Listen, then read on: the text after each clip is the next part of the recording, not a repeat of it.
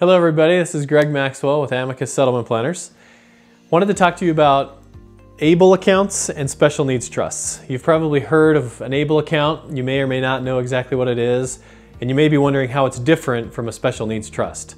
So very briefly, an ABLE account stands for Achieving a Better Life Experience, and that was the name of the bill that passed Congress. And so it just is another option for someone, a client of yours that may be on Medicaid or SSI, and they want to preserve those benefits. So the way that an ABLE account works is if your client was disabled before the age of 26, they can establish an ABLE account.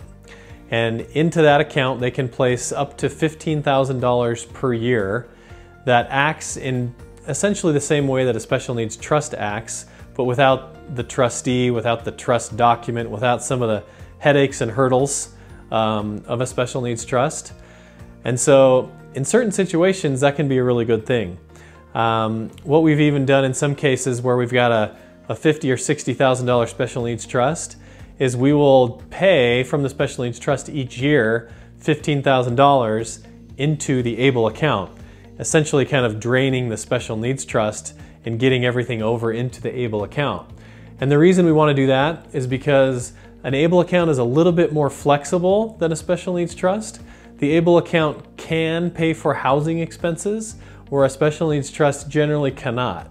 So by getting funds out of a special needs trust and into an ABLE account, you've just allowed your client a little bit more flexibility in what they can use those funds for and still remain eligible for SSI and Medicaid.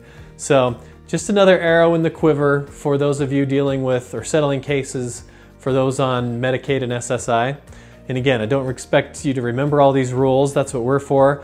Give us a call as we go through the fact scenario. If your client happens to be eligible, we can talk you and your client through the potential use of an ABLE account, but just wanted to let you know it is another arrow and it's a great option for those that qualify for it.